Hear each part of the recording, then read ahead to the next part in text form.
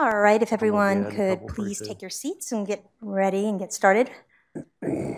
Our growing resistance. We have a panel full of contract growers. Thanks, Amanda. Can everyone hear me? So my name is Steve Etka. I'm with the Campaign for Contract Agriculture Reform, and I'll talk a little bit about what CCAR is in a bit, and I'm going to introduce my colleagues in a bit. But before we get there, I wanted to thank the Food Integrity Campaign and GAP for pulling this conference together and for pulling all of us together. I also wanted to thank you all for this setup, because I hate standing behind a podium sometimes, and I kind of like the Oprah setup here. We'll try to make sure it's more Oprah and less Jerry Springer, but we'll see how that goes. One of the things I wanted to do before we get started is just have a better sense of who's in the audience. So if you're a law student, could you raise your hand? Great. If you are an attorney now, raise your hand. And if you are an academic, raise your hand. If you are a vegan or vegetarian, raise your hand. And if you are a flexitarian, raise your hand. If you are a farmer, raise your hand. And maybe the most important question, if you in your personal life and or work life work to draw attention to the abuses of the industrialized food system, raise your hand. Good, that worked. I was when I was listening to the talk throughout the day, I was thinking about some of the things that folks were saying, of course, and Jim Keenan, his keynote, the beginning of his keynote made the point that I feel like I'm here with my tribe. And I've been thinking about that throughout the day, because it's I think a lot of us feel that way, but it's kind of remarkable in the sense that we all really come from very different perspectives. And I think Etka made the point that our strength is in our differences, in the unity that comes from our different perspectives actually makes us stronger, which I think is a really important point, because we're all here talking about the abuses and the injustices of the industrialized food system, injustices to the environment, to farm workers, to the animals, and we're here to talk a bit about the farmer perspective on that. Often when you hear these conversations, particularly outside of this room, a lot of times it turns into a conversation about how the farmer is the bad guy. So I really wanted to thank Amanda and GAP for their work and working on behalf of farmers who are in this system, and for recognizing that the farmers in many cases are also the victims of this system.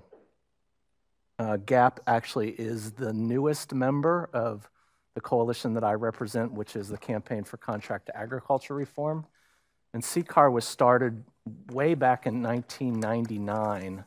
And it's really a coalition of organizations with a shared concern about the effects and trends of vertical integration in agriculture. We tend to talk about poultry the most because it's the cautionary tale. It's the one that's been vertically integrated the longest, but there's certainly other examples of that. Hogs are very contracted these days. So I'm very honored to be with all of these gentlemen in the long list of farmers and farmer advocates throughout the years that I've been working on this since 1999, who in my mind have been very brave about standing up and talking about these abuses and what actually goes on in the contract ag system. So with that, I wanted to introduce my colleagues here. First, we have Rudy Howell, who is a retired industrial mechanic for DuPont and has been a Perdue contract farmer for 25 years. After years of enduring unfair business practices, he has decided to speak out against the contract growing system, and Rudy has gathered more than 100,000 signatures urging Congress to protect honest chicken growers who raised concerns. And he's an advocate for farmers who wish to improve the system. I will note that Rudy is a current poultry grower, which we'll get back to that theme because a lot of times it's the former growers who are in a better position to speak out because of the retaliation concerns. Next, we have Carlton Sanders, who began raising chickens in 1991 for Cook Foods. Cook Foods took over his contract in 2001, and he became the only black farmer out of 173 farmers contracting with that company in Mississippi. When he spoke out about discrimination at the company, they retaliated against him, and the bank foreclosed on his farm in 2017, and he filed for bankruptcy. He lost his family and his health due to the stress, and ProPublica recently featured his experience in an investigative report last June. And next we have Mike Weaver, also a former contract poultry grower. Mike is a former grower from West Virginia who did raise birds for Pilgrim's Pride for 16 years. He's been speaking out against the injustices of the industry and the need for reform since 2010. And despite suffering retaliation, he continues to speak out and is connected with the Food Integrity Campaign to prevent further reprisal.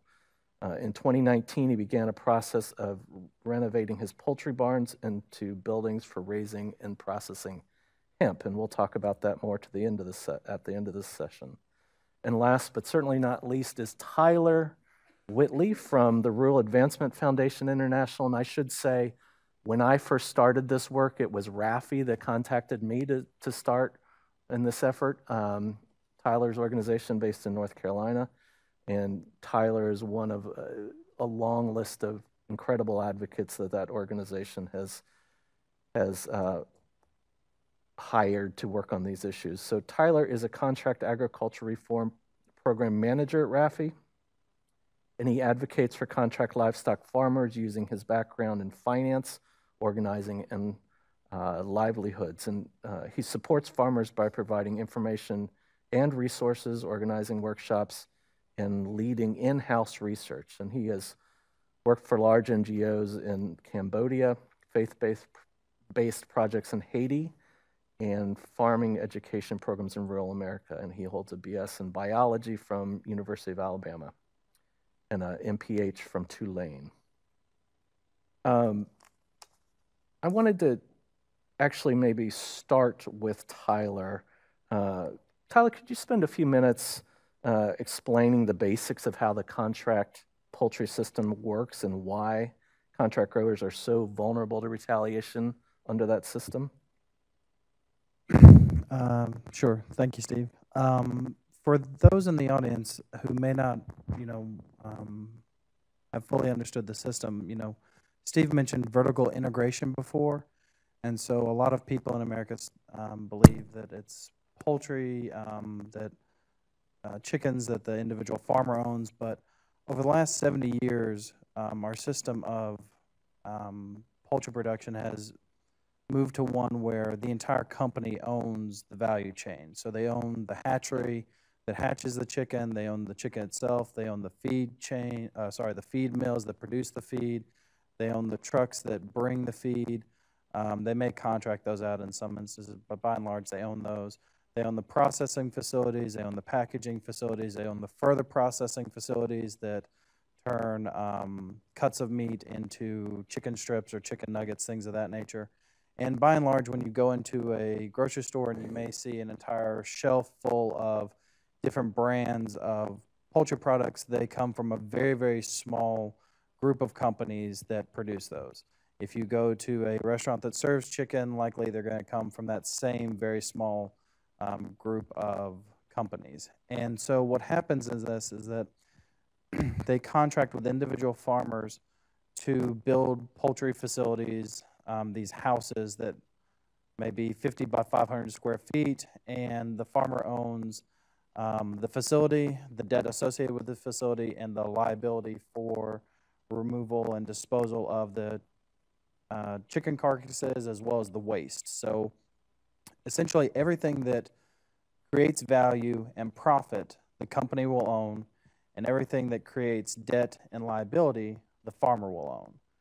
And they're paid on a per pound basis. So if they're delivered, 3-day-old chicks and they raise them to 35, 60 days, whatever, all the weight that is put on them during that time, they're paid by the pound. The average compensation right now is around a nickel and a half, nationally, I'd say, per pound.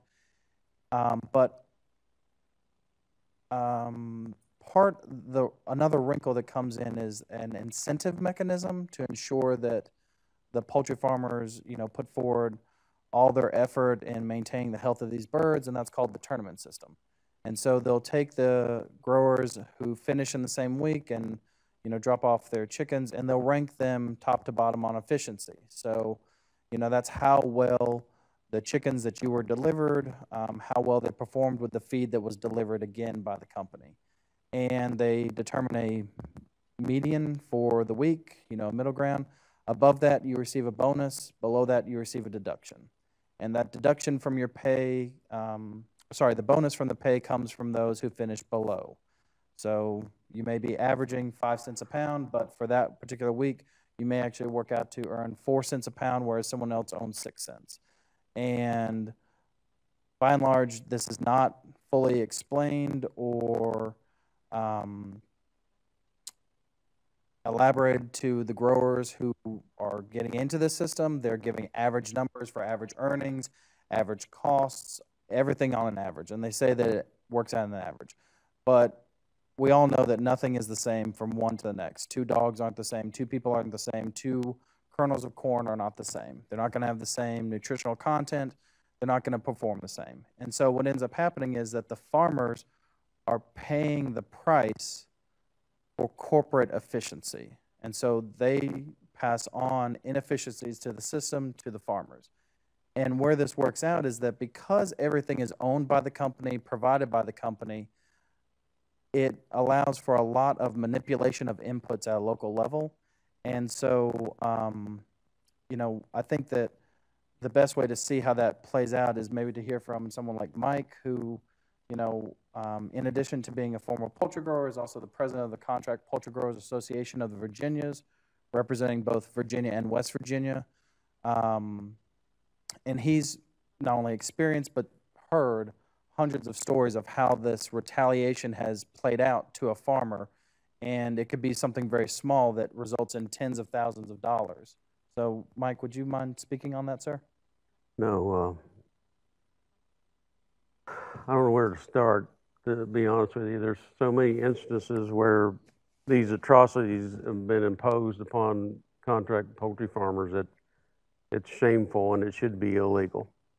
And we've made efforts through Congress many times trying to get Congress to and USDA to pass and implement changes to the regulations that would take these atrocities that Tyler explained a little bit out of the hands of the poultry companies. Right now, the contracts are terribly abusive, and they're take it or leave it.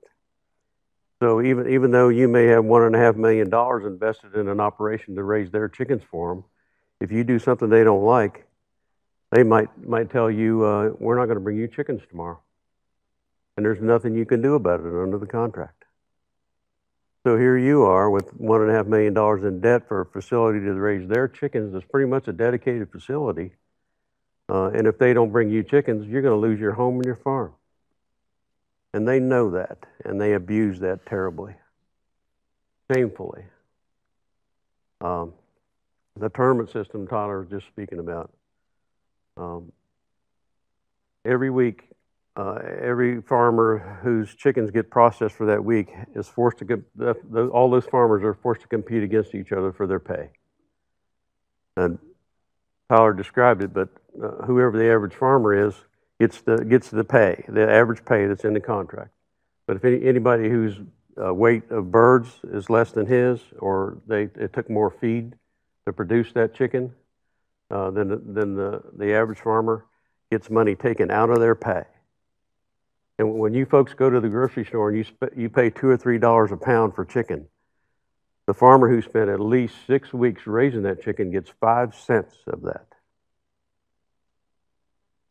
I grew chickens I started out with turkeys for 3 years, and then I went to chickens. I did chickens for 15 years. I never had an increase in pay.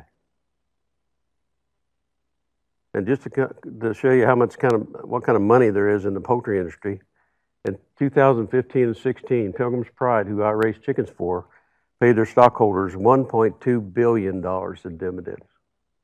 And it had been almost 20 years since their growers had had an increase in pay. And that's how badly they abuse farmers. The Obama administration proposed some sweeping regulation changes in 2010. We had tremendous hope for that. We were made a lot of promises. They held some workshops around the country, one on poultry, one on beef, one on dairy, one on grain, and the last one was on the farmer's share of the food dollar. What we referred to as the GIPSA rules were proposed at the time. They would have taken away this tournament system that they pay us under. They would have made the contracts more fair. Right now, the contracts are take it or leave it. There were really good changes that we hoped would be implemented. We were made a lot of promises. None of it ever materialized. Two regulations that were not completely done away with before the Obama administration left. Actually, they threw 2 changes out there right before they left office that would have made a little bit of a difference for us. Immediately as the new administration took office, which they all do, they froze those. One of those has been completely done away with since, and one is still pending that we're hoping something comes out of it. And it's an undue preference regulation that says you can't treat the next farmer better than you treat all the farmers. That remains to be seen whether that's going to amount to anything or not, but we've spent some time on Capitol Hill lobbying for that and trying to promote that too, and even visited with the Office of Management and Budget about it to try to make sure that it's something that comes out that's good for family farmers and not for big ag. And that's a whole different issue. Big ag to me, and I could stand up here and preach to you guys for 2 hours about that, because you young people in here especially should be tremendously concerned about how much control big agriculture has over what you eat. If you all don't help us change the situation the way it is, and put the raising of your food back in the hands of family farmers, your kids will never see food raised by a family farmer. And before I forget, in case I don't get another opportunity, I want to thank every one of you young folks and everybody that's in here for being here today. Most farmers have no idea that you folks are out there advocating for them and doing the things that you do.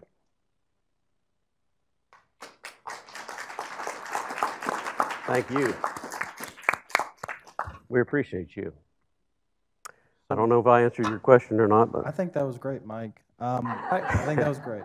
Before we go on, I just want to try to bring up some of the small minutia that affect the farmer. So you may get birds delivered to your farm that have diseases, and you're a hacks to raise them. All the management practices that these farmers have to adhere to, those come from the company. So, someone might tell you a story about having to cull out small birds, perfectly healthy, but they're killed, and that's not their choice, that's management's choice. And like Mike said, you either do it or you lose your contract. Right now, I don't know if you know Lincoln Premium Poultry, but you probably know Costco. They're building facilities in Nebraska. The average cost of those facilities for 4 houses is $1.76 million. And that doesn't include all the equipment necessary to operate that facility. So you might as well call it $2 million. So, a chicken grower may be held out of feed. One called me yesterday, literally on the drive up here. He was held out of feed for 28 hours. So that's a That's a chicken that is less than 15 days old that has not had any feed for 28 hours. And in his case, it was actually 32,000 chickens per house times 4. So you're looking at, what, 120 some odd thousand chickens without feed for 28 hours. And this is not his choice. What ended up happening is what Mike talked about. Large agribusiness corporations over the last 70 years have decided to go out and pursue profit at any cost necessary at every aspect of the food system. And so now they have such amount of control that they can do virtually anything that they want with regards to this type of system. So sorry about that, but yeah. Thanks, Tyler and Mike. One of the things that I'm remembering right now is that there was an organization that is no longer in existence called the Delmarva Poultry Justice Alliance, and it was in the late 90s, early 2000s. And as many of you all may know, the Delmarva Peninsula, Delaware, Maryland, Virginia, is a big poultry production area. And this organization that was a member of CCAR at that time was actually funded by, initially by the Episcopal Diocese of Delaware, because there was a recognition on the part of the faith-based community there of how abusive this model was and how it was affecting the entire community, so many of the communities throughout the eastern shore of Delmarva. And one of the things they did a really good job of doing is showing how much of a strategy it was on the part of poultry companies to divide the different demographics of folks involved in the system. So they were pointing out that that the poultry growers were almost entirely white people, that the catchers, who are the folks that they're employed by the poultry companies to go into the poultry growers' houses and catch the chickens to take them to the processing plant, were at that time almost entirely African American, and the plant workers were almost entirely Latino and non-English speaking. And so even by that structure, there was this effort to divide those folks, all who were kind of suffering under the model created by the poultry companies, so that they didn't communicate. So this Delmarva Poultry Justice Alliance really worked to bring all of those folks together and get them to recognize that they all were just kind of suffering from different subsets of this structure. Tyler, you've already mentioned that, and Mike too, that growers are very vulnerable if they speak out publicly about the system or join together in producer associations to try to negotiate better terms with the poultry companies that control their contracts and their livelihoods. So Tyler, in your work with RAFI and the work that RAFI's done over the last 25, 30 years on this, I realize some of that was before your time, but I know you've seen these abuses firsthand, but I want you to talk about your work with communities of color and how the basic abuses that poultry growers face are exacerbated when they're overlaid with racial discrimination, and what your work has been on that. Sure. So earlier I mentioned how the companies will come to growers with false promises. They're telling you averages, they're omitting a lot of information, that sort of thing. Most farmers bite on the offer because the economic reality in production ag right now is such that it's a very bleak system. We have more farm bankruptcies than we've had since the 80s. Farmer suicide's on the rise. So farmers don't have a lot of options, and so they'll get into poultry farming as a way to bring quote guaranteed income to the farm. So over the last 30 some odd years, you've had an influx of immigrants from Southeast Asian countries, or you've had African Americans who've been able to access sufficient land to access the capital necessary to build these facilities. And so, you know, a lot of these people, it's very culturally important to farm, and so they've looked at it as another way of providing guaranteed income to their farm. And so I think of like the Hmong community. Hmong people are a ethnic minority from Laos. Many of them immigrated to America after the Vietnam War with the secret war in Laos. Many of them relocated to Arkansas, of all places, because that's actually where some of the CIA operatives themselves decided to retire to. So it's pretty interesting history there. But they got involved in poultry farming because they wanted to farm poultry. And farming for them is extremely culturally important. When I worked in Cambodia with FAO, it was along the Cambodian, Thai, Lao border where the three countries meet. And so this is something that's extremely important to them. It's an idealistic, you know, pastoral image of life. And so they return to that. And so what you have is you have instances where individual discrimination happens. Think a person using racial slurs, talking to a person in a very disrespectful manner, treating them very poorly, not calling in a feed order, things of that nature. But also higher level management will often gloss over information, or maybe there's something that the individual immigrant farmer is not very comfortable with, and they would like to bring a family member with them to a meeting so that someone can take notes or help them to go through legal documents, things of that nature, and they're not given that ability. It's like, no, we only deal with you. You can't bring a family member. You can't bring someone outside. Very much similar to what you'll see in some other, ag worker spaces.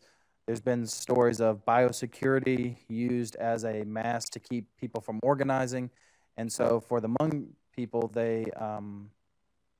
they've talked about stories of not being able to gather on each other's farms to practice some of their religious traditions under the guise of biosecurity. You can't have too many growers congregating in an area because then you could spread disease, something like that.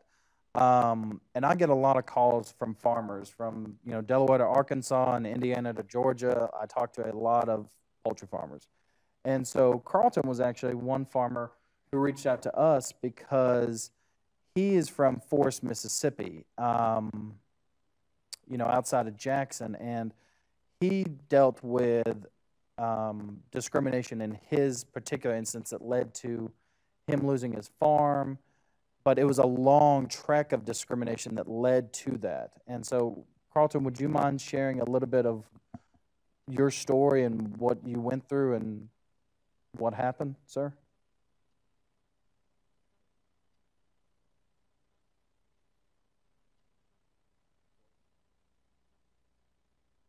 For my being here, and I thank God for all of you.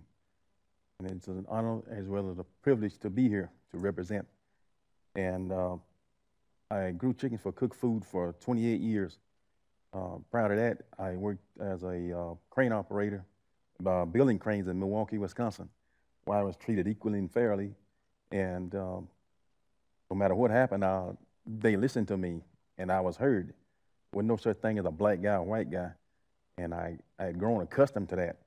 And I came back to Mississippi, and it was hard for me to I had to go back to the bottom of the line again, or the bottom of the bus, back of the bus. But that's why first I was with BC Rogers, a family-owned operated company, a good company. They listened to me and let me voice my opinion about things, and I did.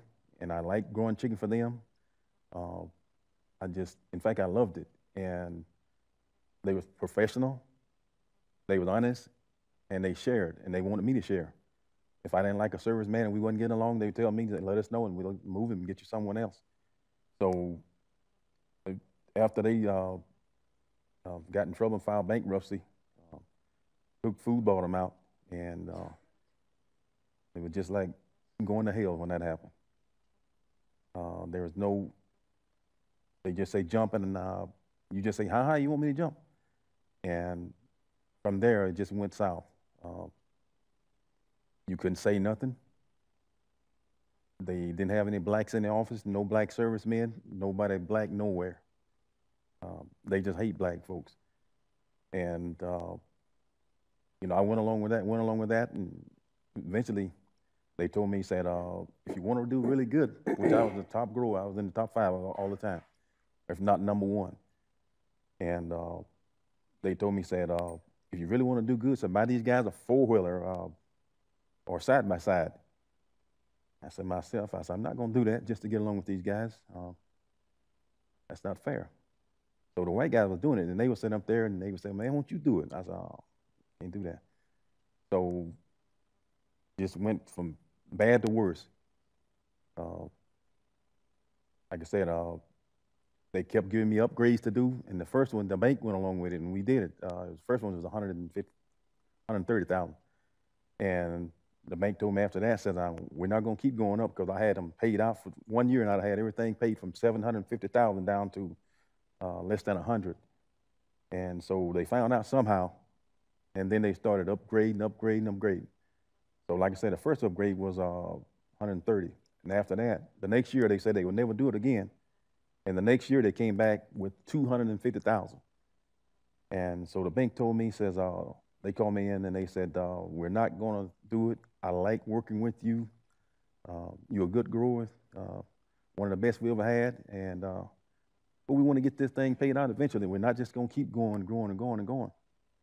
So a couple of months later, they called me and they told me, said, I want you to come in and we're going to give you a house on an acre of land, worst case scenario. I said, well, no problem. I said, well, how about 2 acres of land? They said, we can make it happen. So kept rolling, and still no chickens. And that went on for about a year. So the bank called me back in and they said, we changed our mind, so you must be out of your mind to think that we were going to give you that house on an acre of land. I said, well, that's what you said. I got a witness. He said, don't pay it on his mind. That's over with. So I filed bankruptcy trying to save everything. And on a Friday, the judge was on my side. He said, y'all, I had an attorney, the best in the whole world. And I got to pay him $5,000 just to take my case. And he said, I haven't lost the case. So messed around there, and there was on a Friday. And he told me, he said, the judge said, y'all set a price, get together and set a price that Mr. Sanders can pay. And on a Monday, we had court again. They said $4,000 per month. I said, man, I said, you out of your mind? I said, the dope dealer don't pay that much money. And so rocked on. They said, well, we through. And I said, good God, I lost all that money. And I said, I'm not going to do nothing else. So rocked on, and I lost everything I had. My health, and the reason why my health lost that because I didn't want to lose my home for all those years. And, you know, I had everything almost paid for. So once they sold, they almost sold to me and my son. So I have a son. And they had it online for $130,000. So my son offered $150,000. And they wouldn't take the money. And I said, something is wrong. And waited 2 weeks. So I told my son to call his banker and to see if his banker had heard anything. So he called him and they said, nope, we want the full price. And I went to the courthouse the other day and I found out who bought my place and everything. So I called the guy and I told him, I said, I got to go come down and get my disc and some other things I have to get. And I said, what's your name anyway? He said, I'm Mike Freeney. And I said, are you related to Shirley and Joey Freeney? He said, they are my first cousins. And so I called investigative attorney Wayne Bashford out of Atlanta, Georgia, worked with the USDA packers and stockyards. So Wayne told me it's against the law to sell to someone out of the office to buy your farm. And I said, well, that's what they did. He said, are you sure? I said, I'm sure. He will send me a copy of that. So I sent it to him. So the DOJ has that. And prior to that, there were 3 other black guys growing chicken for them. And prior to me, they cut those guys off, and I was the only black guy they had. And they were still getting that federal money, saying they had black and it was integrated. And, they're in trouble for that. So right now I have an attorney. I'm suing, and I made the front page of the Clarion Ledger. Walmart has dropped their contract. Kroger has dropped their contract. Burger King, and I think McDonald's fixing to drop their contract. And I read on the second paragraph, and it said the chickens are piling up in the warehouse. And I said, yeah, now we can see who's laughing. They laughed at me, and I said, we can laugh at each other now. So the last time I was here, I talked to a senator out of Alabama, all of the senators from Mississippi, Elizabeth Warren, Cory Booker, all those guys. And just went on and on and on. And so each one of those senators called those guys, and they said, yeah, Mr. Sanders made a lot of money, and we paid him well for what he did. But he couldn't stop gambling. He had a gambling problem. And they said that, you know, he mismanaged his money. That's not our problem. We paid him for what he did. And again, it's not our problem. So the senators, they just didn't respond to it. They just said, hey, we did our job. So I called Mr. Bashford and told him about it, and he said, that is so terrible. I said, yes, it is. But anyway, like I said, that's why I'm here. But again, I wasn't going to buy those guys four-wheelers and side by side just to get another chicken, and I just wasn't going to do that. So it was just prejudice, and they didn't like black people, and they still don't. So I call it the dirty South. So that's where we are. You know, just all of these things that has been said, that's true. There's only one way you can get along with the, they are offering senators nowadays. They're giving a young guy like 25 years old or 20. If you build a chicken house for them, they will give you $90,000. $90,000. But now that's just to get you to fall in love with that thing. And once that first bunch is over with, you got old houses, and they finna start to giving you trouble from that day on. And the $90,000 engagement, the honeymoon is over with. It's over with. They start treating you just as bad as they do the other guys. So, like I said, I wouldn't have a chicken house if you give it to me. And that's just the bottom line. So, as I mentioned in the beginning, Carlton's story has been told in 2 different ProPublica articles now. So, if anyone wants to know more details there, those articles do a good job of that.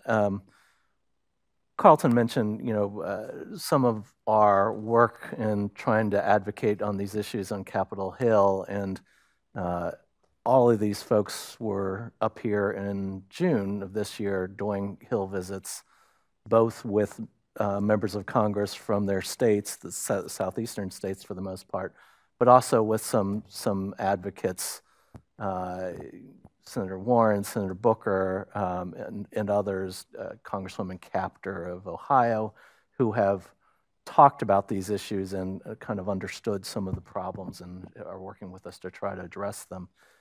One thing that I have found interesting is that it's not obvious to folks sometimes how vulnerable these folks are to retaliation. And I have had experiences where poultry growers have come up and met with their members of Congress. Those members of Congress contact the poultry companies to say, hey, what's going on here? And then very quickly, those farmers are called into the office of the poultry companies that control their contracts and therefore their livelihoods, and threatened. And basically they're telling them, you will not go to Capitol Hill, you will not talk about this stuff, you will not talk to USDA, and you know, some open-ended threats about contract cancellation or other things. So it's a real problem. For those of us that have worked in this area, we know that the federal statute that's most relevant to this is the Packers and Stockyards Act, which was passed way back in 1921 to prohibit unfair and deceptive trade practices and undue and unreasonable preferences and a whole host of other things. So there's a lot of good provisions in that law, but what we also know is that a lot of those terms have gone undefined, and as a result, it's been a bit of a paper tiger. Mike and Tyler mentioned that there is another bite at this apple. We did get some good draft regulations through the Obama administration, and those were almost over the finish line when the administration changed, and the Trump administration clawed those back as part of their broader anti-regulatory zeal, but also just in part of doing some favors, we think, for some of the poultry companies. But even though they've done that, they are actually have said that they are going to move forward with another regulation under this statute, and that is what we call the undue preference rulemaking. So, Tyler, can you talk for a minute about what we're hoping to get out of that rulemaking? I realize it's an uphill battle in this administration to get a positive regulation out of this, but we've been really advocating for some specific things. And then maybe turn it over to Rudy after that to give some examples of where there are undue preferences. Sure. Like Steve said, the Packers and Stockyards Act was passed in 1921. At that time, 5 companies controlled 85% of the beef cattle market. Today, 4 companies control 80% of the beef cattle market. 2 of those same 4 companies control, I think it's 45% of the poultry market. If you throw in another 2 companies that don't operate in beef, it's closer to 76%. You've got 70% of the hog market controlled by 4 companies again. So we're continuing to advocate for reforms to the Packers and Stockyards Act because it's as relevant today as it was in 1921. We talk about it as the undue preference rule, but it's actually undue or unreasonable preference or undue or unreasonable disadvantage. And so that could work itself out in that you are giving extra feed to one farmer but charging another farmer. Or it could be like an example of there's different types of feed, just like there is for humans. You would not feed a week-old baby zucchini, that would just not work. So in the same way, you don't bring young chicks the same feed that you bring an older chicken that's about to go to processing. And so, but what often happens is if Rudy here voices concern to his local management because they backed a truck into his house and now he has to fix it, which will cost him tens of thousands of dollars, and they're not going to give him any compensation, what they might do is bring him finishing feed, to a brand new chick that chick can't consume. And so Rudy is actually, because he's still, everyone has seen different ways that undue or unreasonable preference has played out in their career as a farmer. But Rudy has some very interesting ones. He's extremely meticulous in his, documentation. So Rudy, would you mind sharing some of those actual examples that you currently see, sir? Yeah, I feel kind of bad sometimes when I come up here working with Steve and Tyler. I'm the only one that's really got a contract. Guys come up here every time I come up here. Matter of fact, my wife came with me last time, and she says, Rudy, we don't have the problems these folks have. But it's because I caught her hand, I try to hold her feet to the fire. Ain't always, because they won't allow you, because I call it corporate socialism. Because they got control over everything. They don't even honor their own contracts. Matter of fact, I never signed their last contract. The last contract had in it that I could not join a class action lawsuit. If I had any complaints against them, I had to drop them. I just told them that I wasn't going to sign their contract. They told me, you don't sign this contract, you're not going to get birds. I said, so be it. I went fishing. When I come back, it was on my voice recorder. Rudy, I haven't got all my advocates together and our lawyers. We can't get to a meeting or whatever. Why don't you just go ahead and call? My suggestion is you go ahead and call live production and go ahead and put back in. And, as early as next week. Well, I went ahead and screwed around with them. I waited another week just to, show them I wasn't bowing down to them.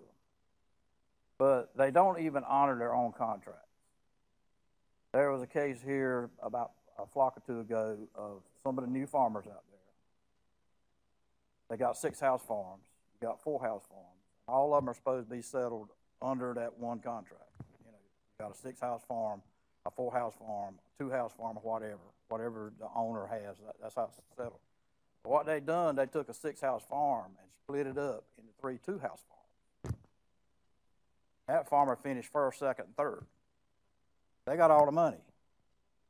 That's the tournament system for you. And it's just one thing after the other. I have tried.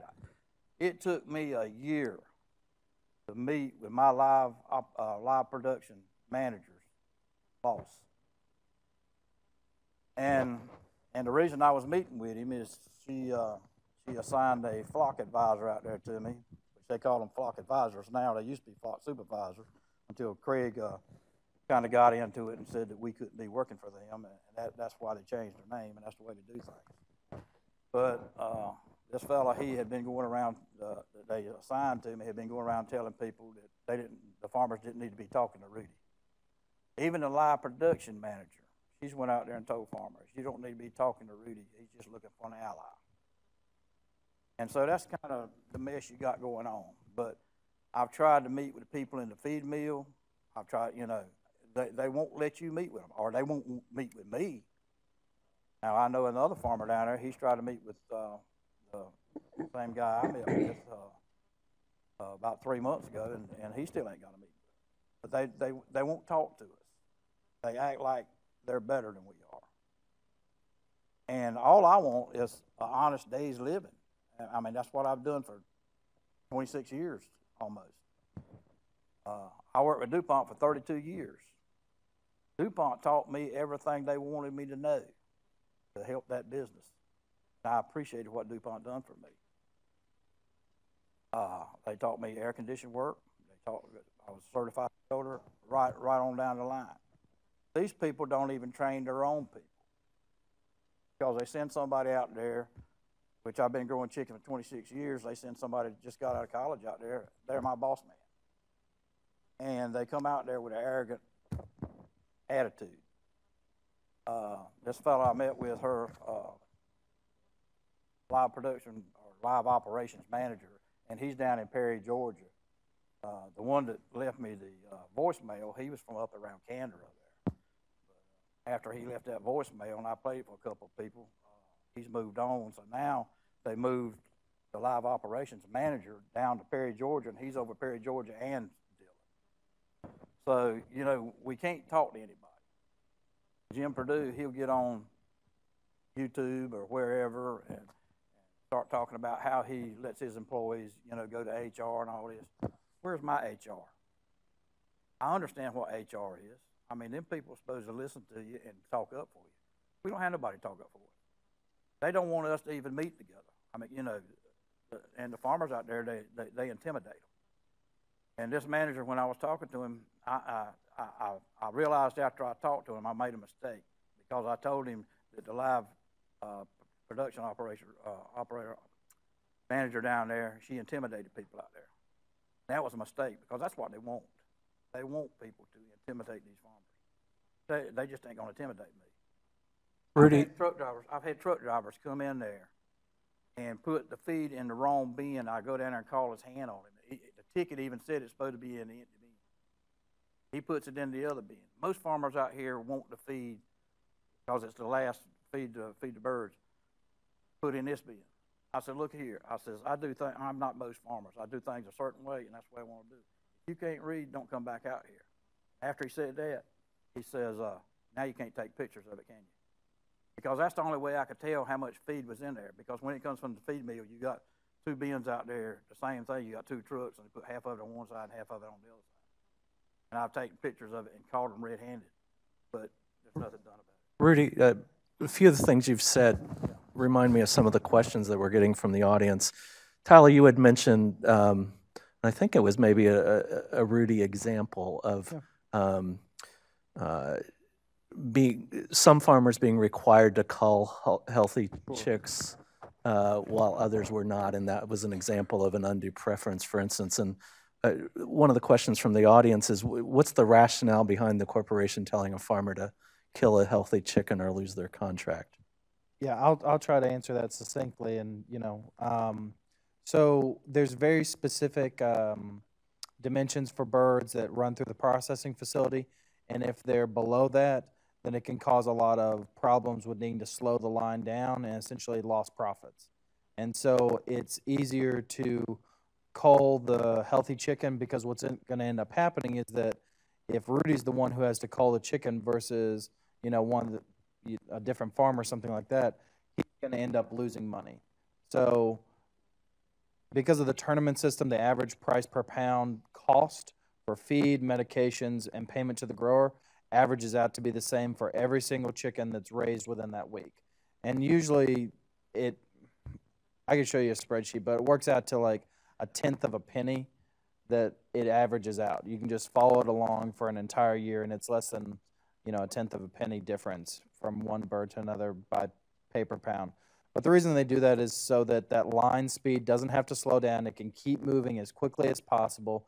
And also because some of their customers have very specific demands for what they'd like, a particular weight on a breast, a particular weight on a leg, something like that.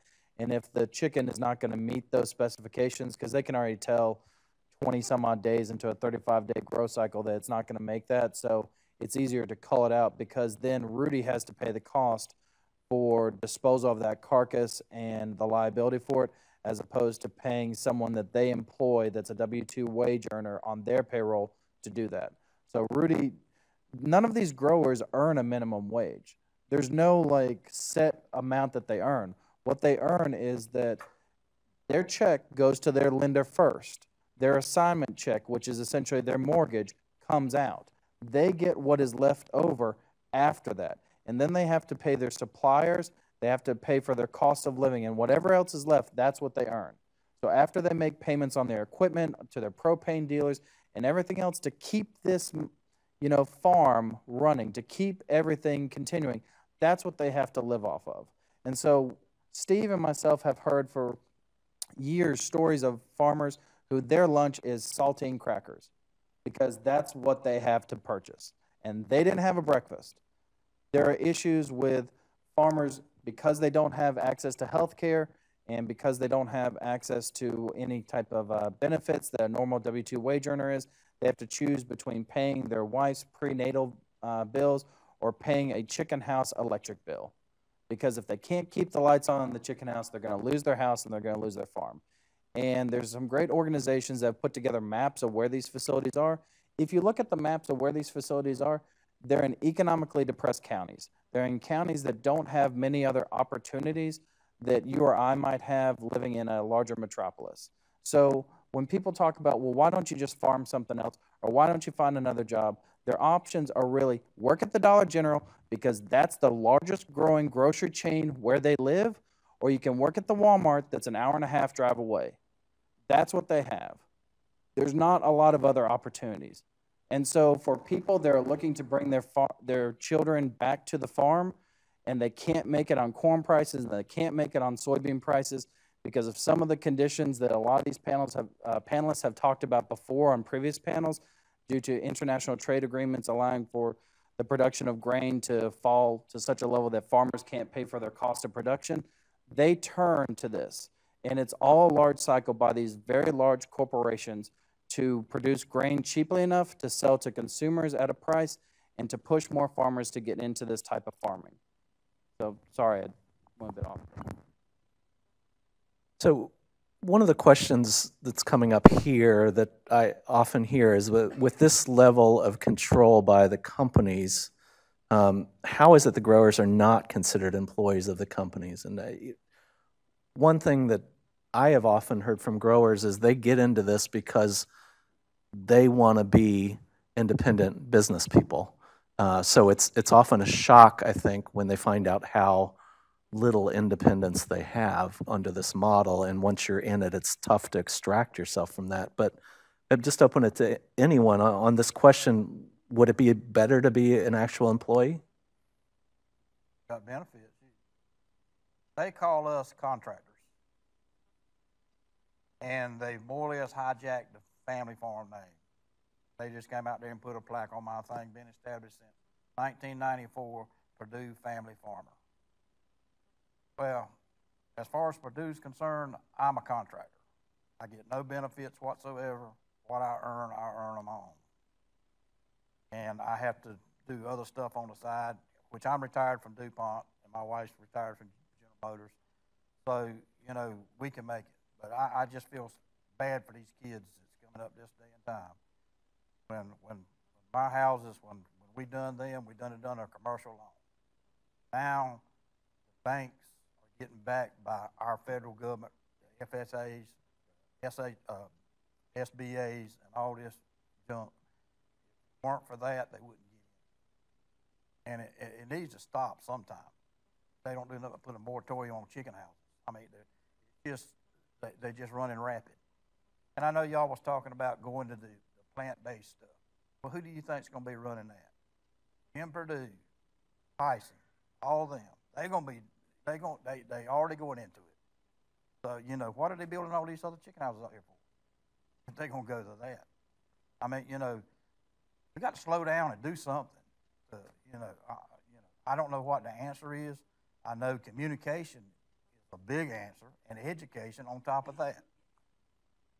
We don't make enough of money to hire somebody to run our farms. I mean, you know, a lot of these farmers out here, they're big corn farmers, soybean farmers, and they'll put 6, 8, 12, 18 houses out there, and then they'll get somebody to manage them for them, and nobody knows how to grow the chicken. OJT, on-the-job training, is the best way to learn how to do this stuff. And that's my take on it. One of the problems, and I mentioned it's hard to extract yourself from the system once you've started. One of the issues is that the chicken houses that you're required to build on your own property for purposes of these contracts are generally just sole purpose houses.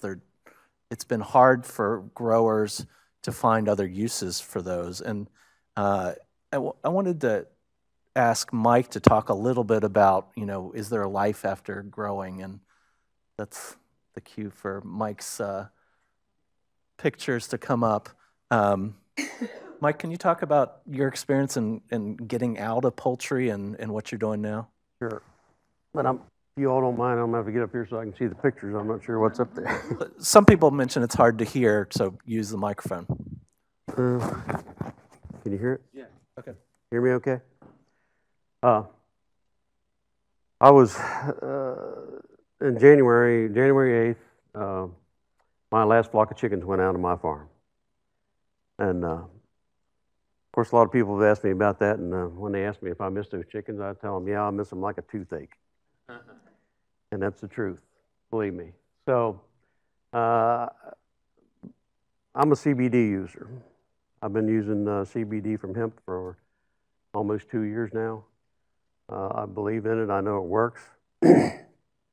So I got to thinking about maybe I'll just convert my farm over to growing industrial hemp and processing it. And that's what I'm doing.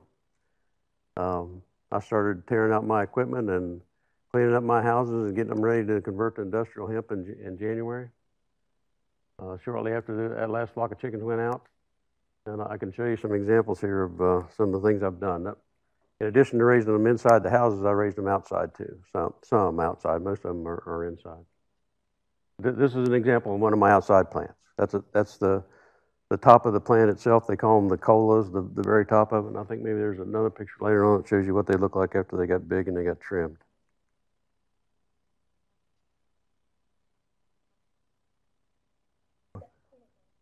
Do what? At this thing?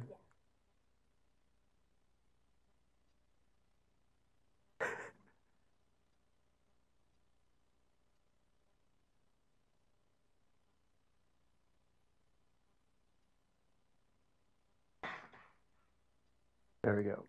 All right, it's working now. Got it. This is some more of them that were planted outside. I planted them in. I made beds like they do for tobacco. If you've ever seen that growing, and planted them in beds like this. These are my poultry. This is one of my poultry houses. I have two. They're 50 feet wide and 624 feet long. When I was raising chickens, I had 90,000 chickens per flock in those two houses. This is, I built some custom-made racks to start the plants. These little trays right here. What you see right there is about 1,000 hemp plants. When I built them, I put them on wheels so I could roll them outside on pretty days to give them natural sunlight outside instead of raising them under lights. This is what they look like down in the house after they've been transplanted into bigger pots. Normally this would have been full of chickens right here, but each section, the one on the left and the one on the right, is 1,000 hemp plants. This is a little bit of a close-up of what they look like in the pots. This is a little more progression. Unfortunately, I didn't have any more pictures of them as they got bigger, but I skipped one here. This is my processing equipment I bought. It uses ethanol to take the oil out of the plants.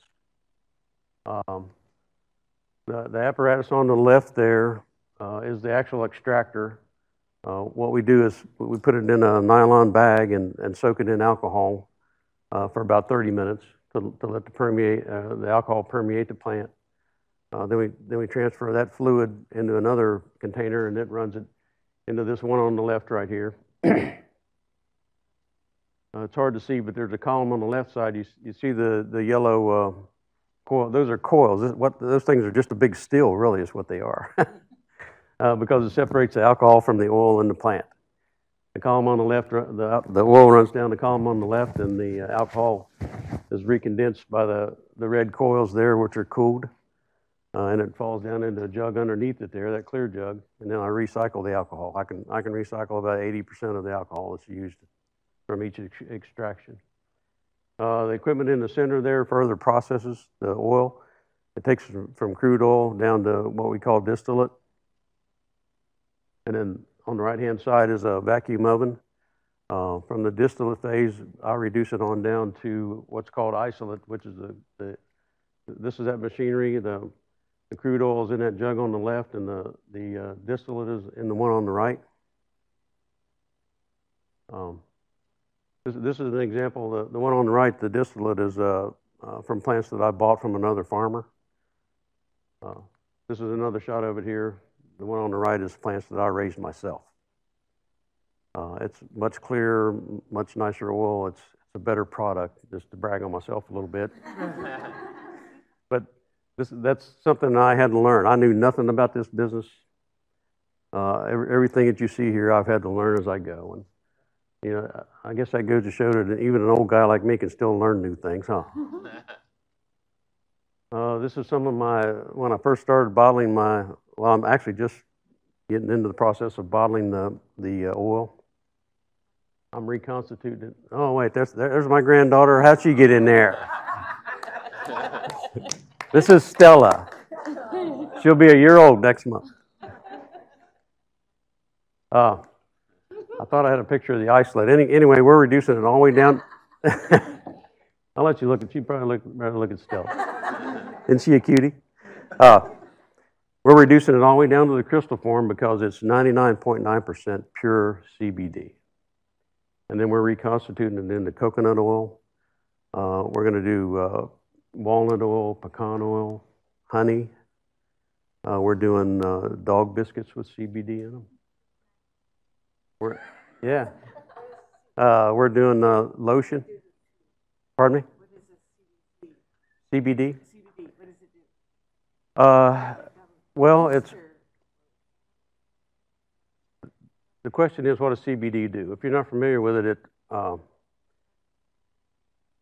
best theories I've read on it say that everybody has cannabinoids that occur naturally in your body, and CBD is one of them. And they think it opens up your neural transmitting system, your nervous system around your body, and allows your neurotransmitters to move the way they should. And they've pretty much proven that that's related to inflammation in the joints and everything like that. And once your neurotransmitters are working the way they're supposed to, it helps relieve that inflammation in your joints. It takes away pain. You know, it allows your nervous system to eliminate pain in different ways. I have a friend who has glaucoma really bad who's taken it. He went through all kinds of drugs. It just kept getting worse, and he's taking CBD now, and it's going away. I've been a CBD user for almost 2 years. I have neuropathy really bad in my feet and legs. I've been through all kinds of drugs, physical therapy, everything that anybody knew. Doctor said your choices are take these drugs or live with it. And I don't take things that make me feel funny or make me dizzy. I just put up with it, which is what I was doing. So I started researching CBD, and I thought, I'll give it a shot. I ordered some from Colorado. It's very expensive. It costs $150 an ounce. But I started using it, and with 3 weeks, I was feeling the effects. And now it was all the way up to right here on my legs, like you drew a line right straight across here, right above my knees. Now it's all the way back down to my toes, and it's almost gone. So I'm a living testament to the fact that CBD works. Mike, we've gotten a number of questions here that I think you're in a good position to answer given what you've just explained to us. And Rudy touched on this a little bit too. So one question, and they're all related, is to what extent do consumer choices to become vegan or vegetarian negatively impact farmers, and what do we do about that paradox? That was one of the questions. Another one is, and you may have just answered this, is transitioning to a plant-based agriculture, like, for instance, peas for alternative meats, a viable option for contract growers to transition to and escape the system? And then another question about how do we make sure, and this is what Rudy touched on, that in moving into these new markets for hemp in your example and others, how do we make sure that it just doesn't kind of replicate the poultry model and what ends up being fully contracted and controlled by some of the same players? Well, to answer the last question first, an attempt is already being made to corner the CBD market and the medical cannabis market. It's mostly by big pharma, number one, big oil is getting into it, and big tobacco. I'm convinced that they're behind a scheme to push FDA into creating onerous requirements on hemp farmers and processors like me that they can't meet. Just terribly expensive things that force us into doing those, and they know we won't be able to afford it, to push us out so that big pharma and big oil and big tobacco can take those things over. And I believe too that they're doing that with medical cannabis. Especially big pharma. They've seen the medical benefits of it, and they know that the revenue is going to be there in the future once it gets developed the way it should be. And they're doing it today. Or some of the other things. Transitioning for a poultry farmer like me to transition to something like this is terribly expensive. That equipment I showed you cost $160,000 just for the extraction equipment. And it's on the low end. You can spend $500,000 on that equipment very easily if you wanted to do it. So, when you're a poultry farmer and you're just paying your bills, and most of them are lucky if they can feed their kids along with paying their bills, it's hard to do something like that. I was lucky that I'm a retired federal agent. I was a state wildlife officer in West Virginia, and then I was a special agent for U.S. Fish and Wildlife for 20 years. I retired from that. And because of that outside income, I didn't have to rely on my chicken check, we called them, to live and to feed my kids. And that's one of the things that gave me the opportunity to be the president of Contract Poultry Grower Association and constantly give the poultry companies hell because I didn't have to rely on that chicken check. And that drove them crazy, let me tell you. They didn't know what to do about that. They didn't know how to handle me. And I'm amazed that they didn't terminate me a long time ago, but they didn't know how. They were scared because of those things, what I do in my background. And what were the other questions? Conversion and... Is moving toward a vegan vegetarian diet helping or hurting the farmers for consumers to do that? Well, I think Rudy or somebody mentioned earlier that I'm not sure how much it's going to help farmers because this Impossible Burger that Burger King came out with, Big Ag has already taken that over. They're seeing, somebody mentioned earlier, Tyson, I think it was Rudy, that Tyson's getting into that already. So is JBS, who owns Pilgrim's Pride. And I think their intentions are to take that over too. So I don't know how much it's going to help the farmers. I hope it does. You know, same way with industrial hemp. It was legalized and a whole bunch of farmers got into it. This year was the most production there's been. There was overproduction terribly, and a lot of the hemp farmers are going to get stuck with their crop. I don't know what they're going to do with it. One of the reasons is there's not enough processing available out there. We had to pay $1 a piece for our hemp seeds this year to plant them.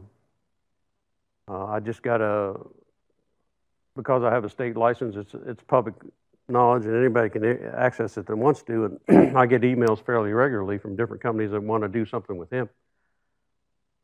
I got one last week from a company in Michigan that had contracted with a bunch of farmers up there to raise it for them so that they could resell it, and I assume they intended to make a profit on it, but they had so much and they couldn't get rid of it, they were offering it for sale for $1.47 a pound. What I bought from another farmer in West Virginia, I paid $27 a pound for it. So that tells me there's a tremendous surplus of it out there this year, and I'm not sure what the farmer's going to do with it. I've already accepted the processing from 4 other farmers besides myself to help them out, you know, so that they don't lose their shirt on that, but I don't know what the rest of them out there are going to do. Mike, I want to read just a few more comments that are coming in from the audience, because we're going to have to wrap up real quickly here, but just hearing some frustrations from some folks about lack of information about this model out there, both from the consumer standpoint and potential farmers. One comment is, I work in academia and I'm surrounded by people who are well known for their work for human and labor rights, but they refuse to acknowledge the fact that they are complicit in the problem by buying food that are from products in this abusive cycle. I argue with them all the time. They don't want to get it because it involves having to make changes in their personal lives. I find them selfish for refusing to acknowledge and corrupt labor practices.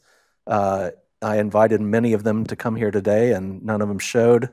What should we say to them? And then a similar vein is a comment, are there opportunities to educate potential contract growers about the exploitative nature of the system and to offer them other opportunities before they sign up? And one thing I just wanted to mention is that, you know, back in 2002 Farm Bill, it's hard to believe this, but we actually had to put legislation into the Farm Bill to allow contract growers to share their contracts with their families, their accountants, their bankers, with federal officials. The confidentiality clauses were just one example of where the poultry companies have really tried to make sure that the word does not get out about this model. And so a number of years ago, we did make a decision that we needed to start talking to folks in a much broader way through the media as opposed to one-on-one conversations. And that led to kind of an expose piece that John Oliver did that many of you all may have seen in 2015, where he took a lot of the things that we're talking about and in his way, in 15, 20 minutes, made it very entertaining. And I think it's gotten close to 2 million hits.